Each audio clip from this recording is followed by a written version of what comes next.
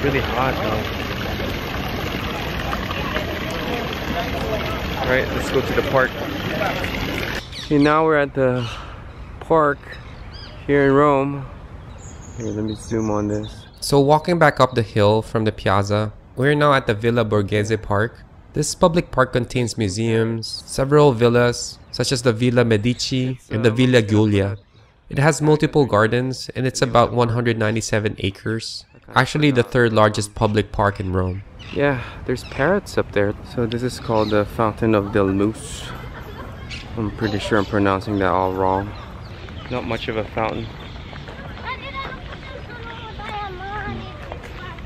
This looks like a restaurant. Actually, this is called Casina Valadier. It's one of the most renowned restaurants in Rome. Probably expensive too. Oh, and this is the Pillar of Antonius, built in the 2nd century. Walking through the park, we spotted this clock called the hydrochronometer. It's a water clock created in 1867, which uses the flow of water to measure time.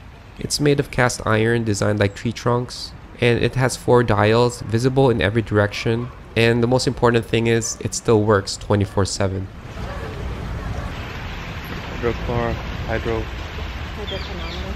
Hydrochronometer. No, chronometer. So A water clock. it's a clock that's powered by water. It's the Fountain of Pencheria. It's not as nice as Madrid. Madrid is like really good. But Hyde Park, oh man, I don't know. But so far Madrid is like has the best park. This park feels surprisingly huge because of all the landmarks in it. There's just so many. But like I said, if I was to rank the parks I saw on this trip, the Retiro Park in Madrid is number 1, then this one, and lastly would be Hyde Park in London. The Museum of Carlo Bellotti. It's a fountain of Fiosio. Passing through this arch called the Arco de Settimio Severo, you will come across this temple called the Temple of Asclepius, which I know I'm not pronouncing correctly, but it was built between 1785 and 1792 and was said to be in the memory of the destroyed ancient temple of the god of medicine. As you can see, the temple is surrounded by this lake, most likely man-made, and the lake in the temple is not that big, but you can still rent a boat and still enjoy the lake. Right next to the temple is this, the Giardino del Lago. I have no idea what its purpose or what it's about. I just can't find any information about this garden. The National Museum of Modern Art. Yes, this is still part of the park. The National Gallery of Modern Art was established in 1883. It hosts more than 5,000 artworks, both sculptures and paintings from world-renowned artists like Van Gogh, Monet, and Cezanne. Like the Villa Medici, as we were about to go see what's inside this museum, we changed our minds and eventually ended up using just the restroom again. Rome's dog park. It's beautiful. It's actually nice, right? I wasn't kidding, it's really a dog park. Yeah, I think this is the backside of the Global Theatre, which is right here. This Globe Theatre is a full-scale replica of Shakespeare's Globe we saw in London, and the theatre puts on performances during the summer months. Let's see if this is the backside.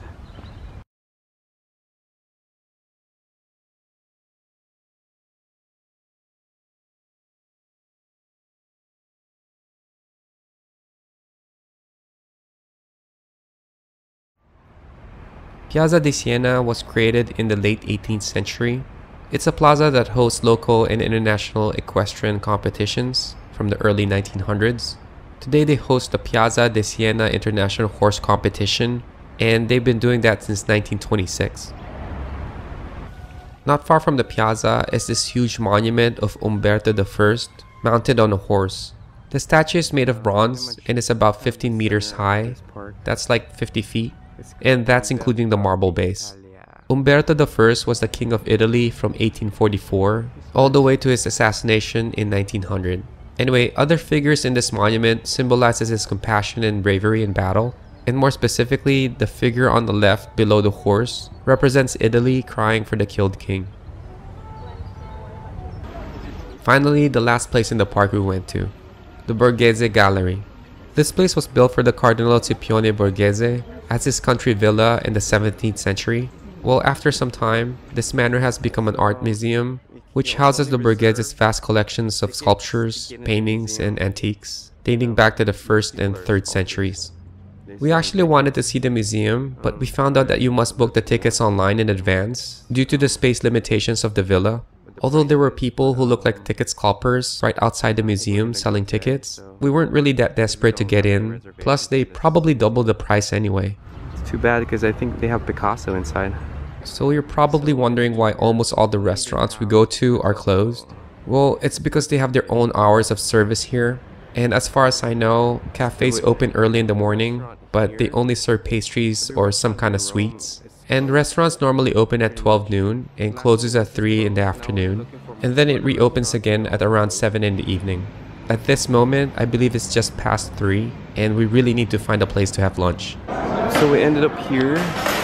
The only place that we found that's open. So we're gonna have a late lunch. It's an Italian beer. It's a little bitter, but and also sweet. It's kind of weird. I ordered the calzone, this one. I also ordered the bizzuto, and I also ordered 2 more. I don't know what it's called.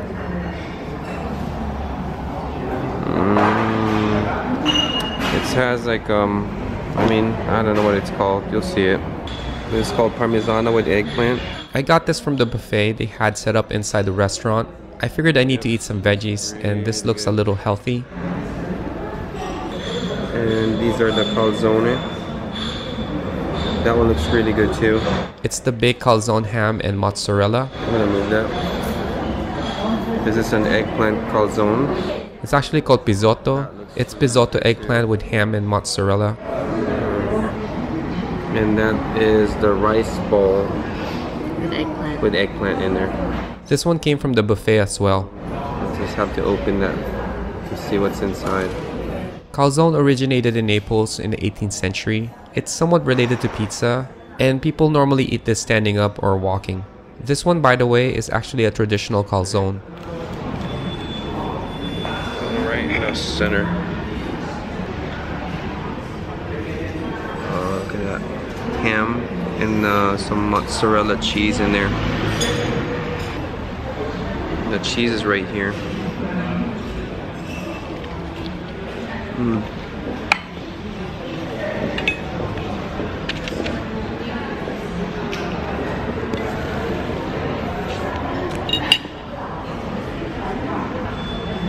A lot of work on this.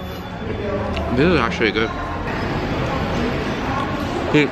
She's nice enough to have me try everything first. It says best traveling companion. This is actually good. What is this called? Calzone.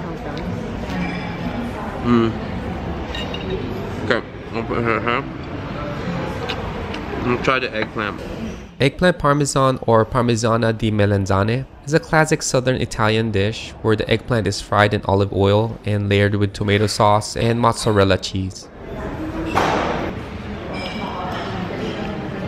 But it's eggplant with like parmesan, with parmigiana, with parmesan cheese, and for sure this is tomato. Here, we get a close up on that. Right? It looks really good.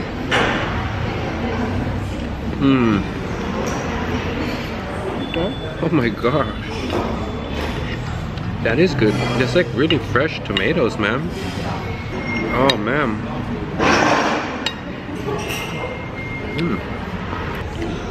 You can tell it's not from the can.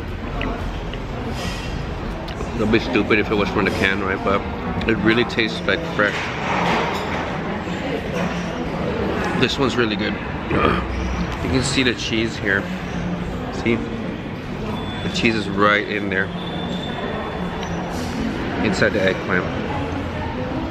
And then, let me try this one. Oh no, that's okay. I tried the eggplant, risotto. Now, I'm not really sure what the difference is between a pisotto and a calzone. They look exactly the same, except this one had eggplant. Let me break this in half too, because we share everything. There's like ham in there too. Oh yeah, there's like ham. Oh my gosh. Nice. Look at this. Oh my goodness. It's a good, nice sandwich right here. Ham, cheese, and eggplant. On a really nice, Bread. yeah, baked bread. Here.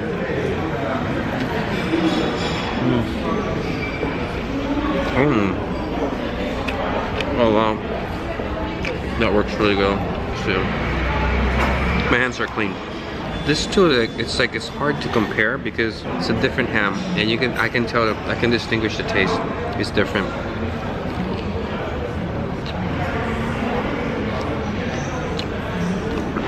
I don't know, it's hard.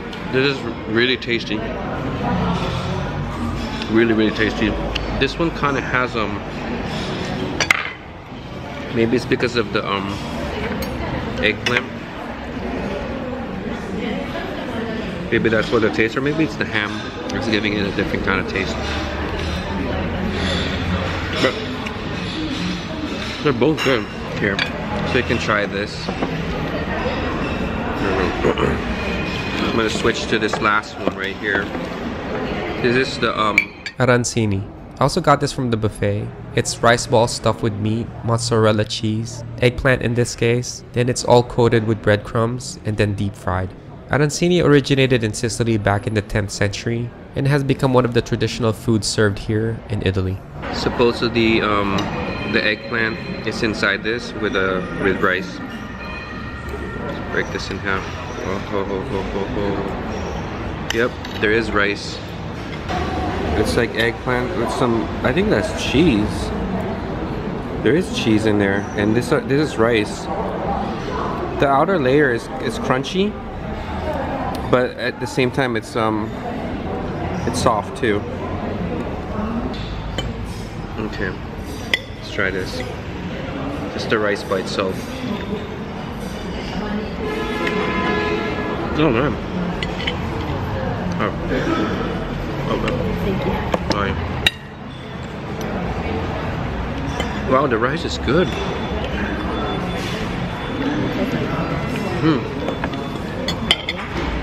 Stupid, but everything I say here is good. Because it is good. Right? It's like a paella kind of, the taste.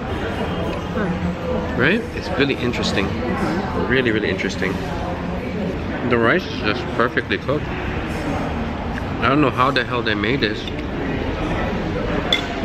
You put the stuff inside first, and then you put the rice, and that is cooked, and then we fry. I don't know. Let me have some of this eggplant. There you go. I'll just finish off put everything on my plate. Mix everything up.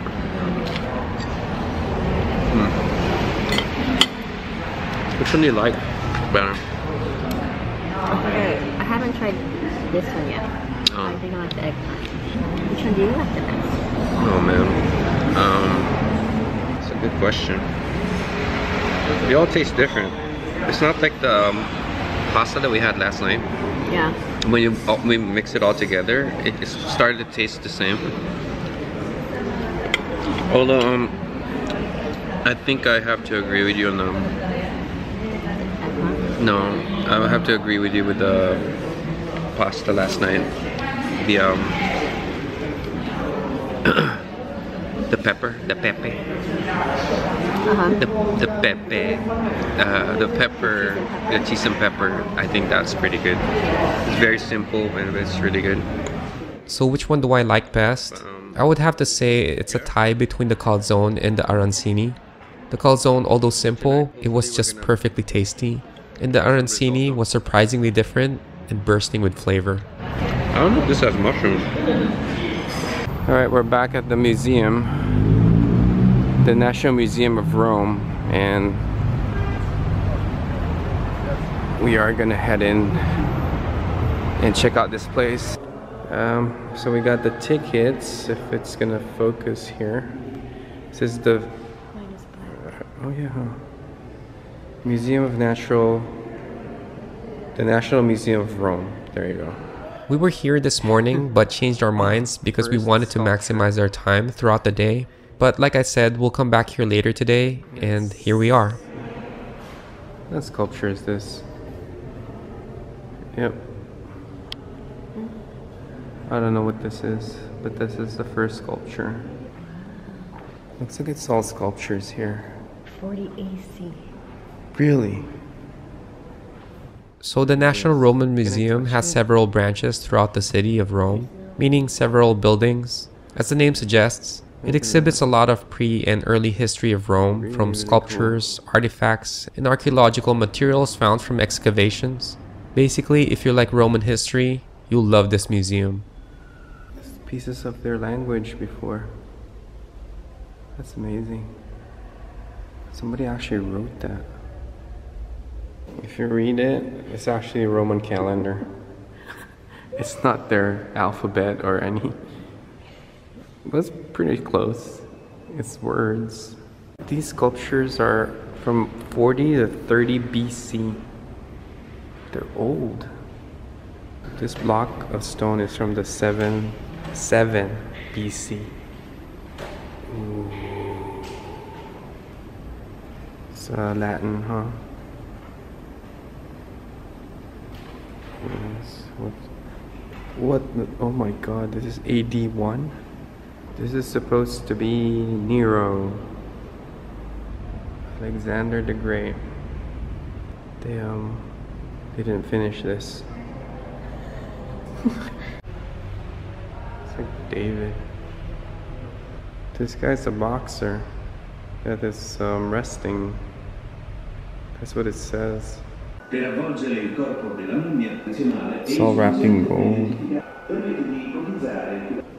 This is where they store the coins, ancient coins. They're huge. Look at my hand. Let's see how far that. It's big. The coin's about this big. If you're gonna hold it, I don't know if you can put that in your pocket. That one's pretty big too.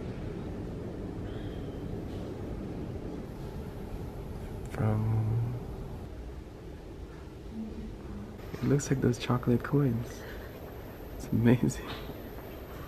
That one definitely is a chocolate coin. This one's really cool because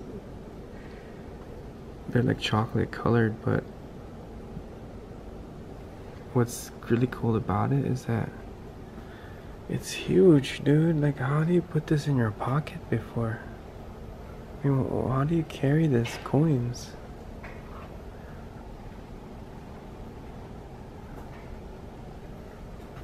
Oh my gosh, look, it gets bigger. The mother of all coins. Dude, this is just crazy. Look at that. It's bigger than my hand. See, it's in a plate still. They haven't even like cut it out. It's gold bars. Man. These are euros now. These are huge too. This is the reason why a lot of them died of lead poisoning. This museum is full of Rome's history, and the priceless artifacts here are just amazing to see. Even if you know Rome's history, you'll still be in awe of what you'll learn from this museum. Anyway, while I was exploring and actually enjoying myself, I suddenly felt really tired. I think this trip from the time we started in London has finally caught up with me. After we left the museum, we headed back to our hotel just to rest a bit, then planned to go out and have dinner. But I ended up falling asleep and eventually continued on sleeping throughout the night. Well, I guess it was a good thing, because our plan for tomorrow is going to be really tiring. We're going to visit the Pantheon, take a tour of the Vatican City, exploring St. Peter's Basilica, the Sistine Chapel, and more. Oh, and yes, of course, eating amazing food along the way.